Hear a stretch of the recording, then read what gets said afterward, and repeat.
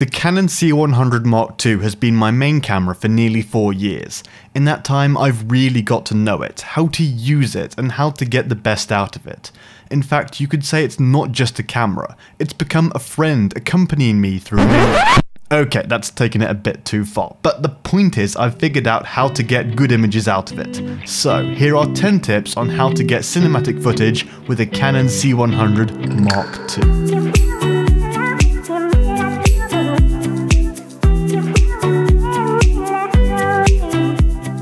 The higher the ISO, the more noise in your image, right? This is true, but only past the camera's native ISO. In this case, the C100 has a native ISO of 850, so going below that won't give you a cleaner image.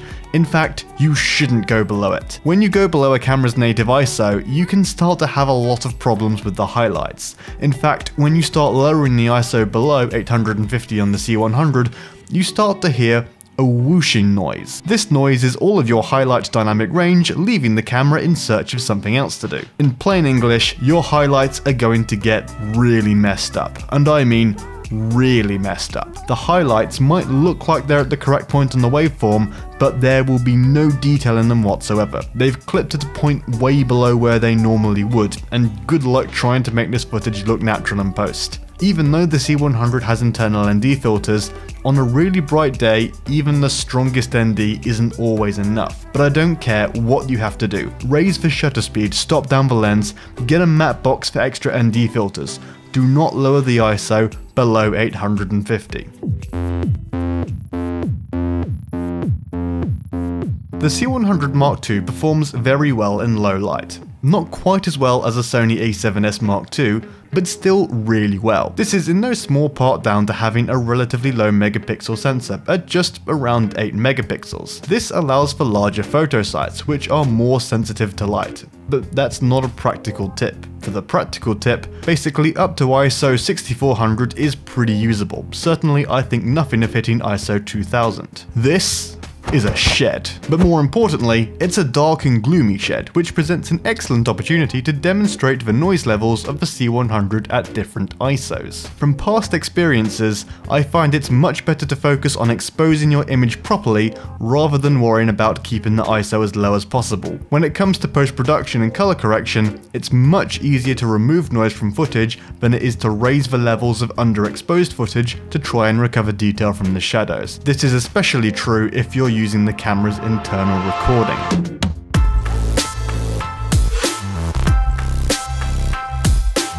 Talking of exposing your image properly, this brings me on to my next tip: correct exposure. Where possible, you want to overexpose your footage a bit, then bring back down the levels in post. The reason for this is because of how the image is being recorded. Theoretically, if you could capture your image with every single part of it being at the perfect exposure, there wouldn't be much benefit in doing this. However, most of the time, footage needs the exposure adjusted a bit in color correction before it looks good. Think of it as a sort of a safety net. And as I said before with the high ISO tip, it's much easier to lower the exposure of an image than to try and pull detail from the shadows. Underexposed images tend to become very grainy and show a lot of compression when the brightness is increased. This overexposing your image is known as exposing to the right, as the histogram trace is towards the right. But how do you get the right exposure when you're filming? When you're shooting outside, most of the time I find the safest and quickest way to expose is to expose as bright as possible without blowing out the sky. This tends to make best use of the C100's 12 stops of dynamic range. If this results in your subject being underexposed, then you can raise the exposure using lights or reflectors. Blowing out the sky is a very easy way to make your footage look video-ish and unprofessional. For this reason, I like to use my zebras and set them at 100%. That way, you see a zebra, you have a problem. Yeah, I don't really know what noise a zebra makes. Now, I do understand that there may be some times when you have to blow up the sky a little bit to get exposure on your subject. But if you have to do that, then use a shallow depth of field to blur the sky a bit, which makes overexposed areas much less obvious. It's also a good idea to use a black pro mist filter, and I'll talk more about that later in the video. It's a similar principle indoors, but as you're usually dealing with darker scenes, be careful not to overexpose too much. The C100 is an 8-bit camera, meaning if you start trying to push levels around too much, you'll start distorting your image. For a rough guide, look at your waveform and keep the skin tones at or below 70%.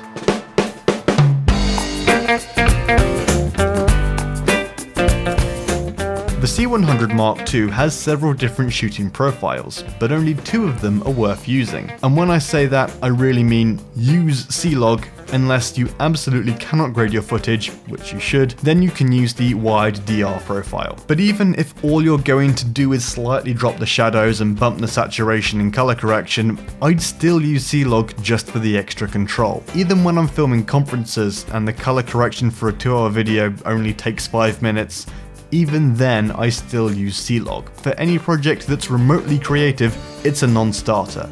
Put the C100 Mark II in C-Log and leave it that way. Right, now I've made that point, why shoot C-Log? It's a really good way to maximize dynamic range in your footage. Honestly, you will struggle to get the full 12 stops out of a C100, and dynamic range is so important for getting aesthetically pleasing cinematic footage. You get more control in post-production for color correction and color grading too. The idea is to capture a very clean, neutral image when you're shooting, then you can give the footage its look in post-production. With any other of the camera profiles, the look is pretty much baked into the footage. Sure, you can adjust it, but it's going to be an uphill battle. And don't worry if you don't know how to color correct footage. It's not as hard as you might think. And this brings me on to...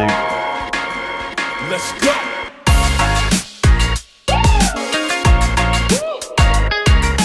Whilst C-Log is flatter than any of the other camera profiles, it's actually one of the least flat log profiles. This means it's one of the easiest log curves to grade.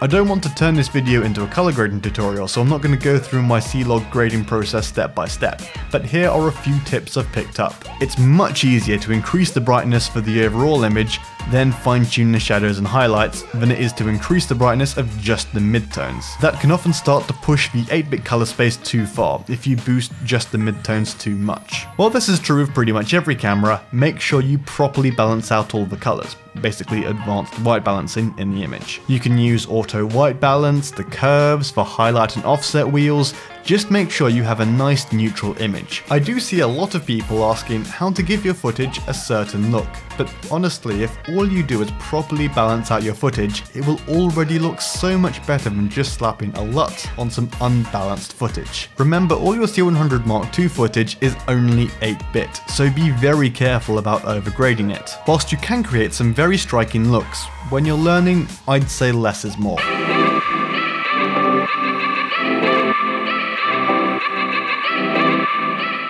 When you're recording footage internally, you're limited to a 420, 24 or 28 megabit per second MP4 and AVC HD. This footage is downsampled from the 4K sensor to create 1080p footage. Honestly, I continue to be amazed how high quality such a small file size can be. The C100 is an incredibly efficient camera, but sometimes you just want a little bit more.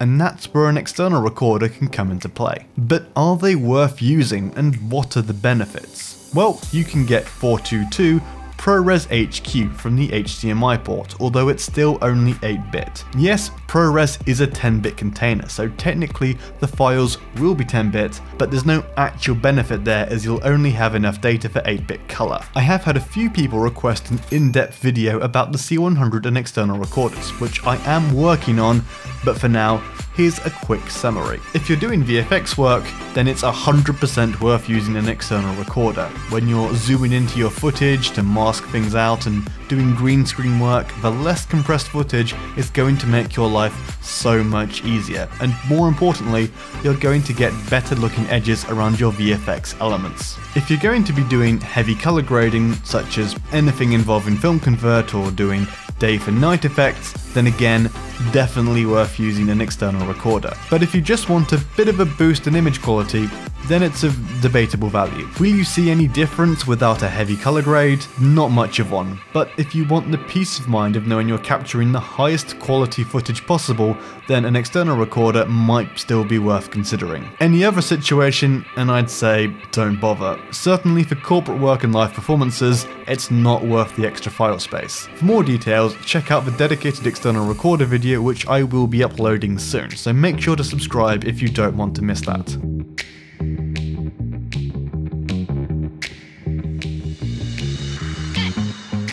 When you remove the top handle and side handle from the C100 Mark II, it's actually compact enough to fit on most medium-sized gimbals. I use a Freefly Movi M5 with my C100 and I've had a lot of success with it. In fact, some of my best footage has been captured with that combination. When using the C100 on a gimbal, autofocus becomes very important if you want any kind of shallow depth of field. Sadly, with most lenses, the C100 can only focus on whatever is in the center of the image, although face tracking is available with EFS lenses. But I don't use EFS lenses very often. Because of this, it's very useful to be able to lock and unlock the autofocus. But how do you do this when the camera is mounted on a gimbal? First, remap focus locking to button 7 on the hand grip, which is normally the magnify button. Then you want to mount the hand grip on the side of the gimbal. I'm using the Zacuto grip relocator. Yes, I know it's very expensive, but there aren't many alternatives, and I'm using a short rail kit from SmallRig to mount the grip relocator to the Movi, and I'm using the included accessory mount that comes with the Movi. You can experiment with putting the grip in different places, but I found that this location is the most convenient so far. I can either hold the grip and have access to several camera controls, or I can do what I usually do and hold the Movi handle and then reach my thumb around to lock and unlock the focus. It does take a bit of practice, but when you get the timing down, you can get a surprising amount of control over the autofocus, which allows for some very cinematic gimbal shots.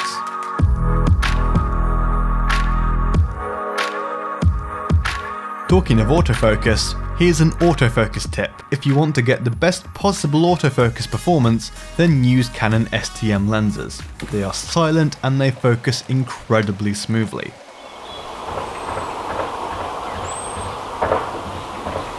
They're not too expensive either. Then, very close behind the STM lenses are the Canon L lenses. They are nearly silent and focus incredibly quickly and smoothly, just like the STM lenses.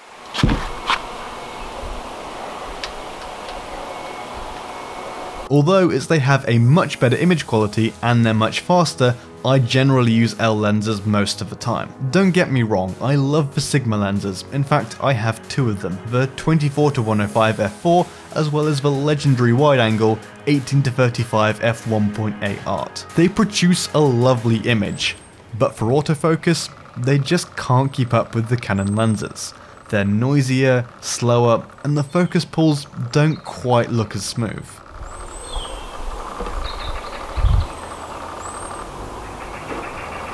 And it's the same story for all third-party lenses. To be honest, these Sigma lenses are a best case scenario. I have seen much worse. Yes, third-party lenses are cheaper and they offer some unique focal lengths, but if you want maximum autofocus performance, then stick with Canon L lenses or the Canon STM lenses. Everyone loves slow motion. One of the biggest improvements of the C100 Mark II over the Mark I was the inclusion of proper 60 FPS slow-mo. In fact, the C100 Mark II gives you two ways of recording slow-mo, but which one should you use? The first method, slow and fast recording, slows down your footage in camera. This is great for playing back your footage in camera and means less work when editing, but there's one major disadvantage: no sound recording. The other method of recording slow motion is to set the frame rate to 60 FPS and then record normally. Yes, you will have to slow the footage down in post, but sound will be recorded. Given how important sound design is for your video's production value, I prefer the option of recording in 60 FPS and then slowing down the footage in post-production.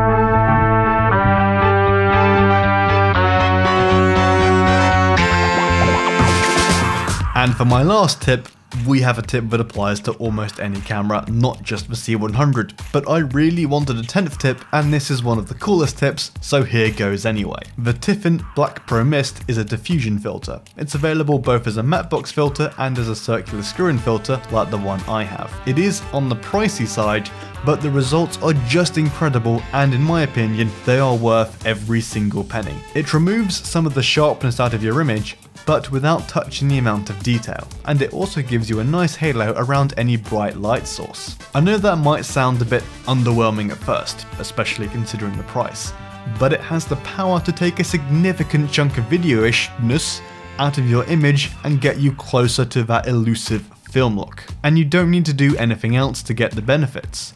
I've used this filter on every single big project I've done in the past few years, and it's become one of my favourite underrated pieces of equipment. I think it gives your footage a slightly vintage vibe. Not too much. You still get a very clean look, but it just takes the edge out of your footage. Do you remember earlier when I was talking about blowing out highlights, and in particular the sky? Well, with this filter, because of halation, it gives any bright areas of your image a smooth roll-off, which can help hide any blown out parts of the image. It's the same sort of effect you get when you use haze or fog to soften your image. Honestly, I can't recommend this filter enough. I'm using the 1/4 strength for a subtle effect, but there's also an 8 filter if you want to have an even more subtle effect. But if you want a stronger filter, then there is a 1/2, a 1 and a 2 strength to choose from. So there are my 10 tips for getting cinematic footage out of the Canon C100 Mark II. Yes, there are other things to keep in mind like composition and lighting, but I wanted this list to be as C100 specific as possible. I hope you found these tips useful, and I hope that they help you to get cinematic footage out of your C100 Mark II as well. If they did, let me know in the comments down below, and let me know what you found when you applied the tips to your work. If you did enjoy the video, then please consider leaving a like and subscribing so as not to miss any new videos. See you later.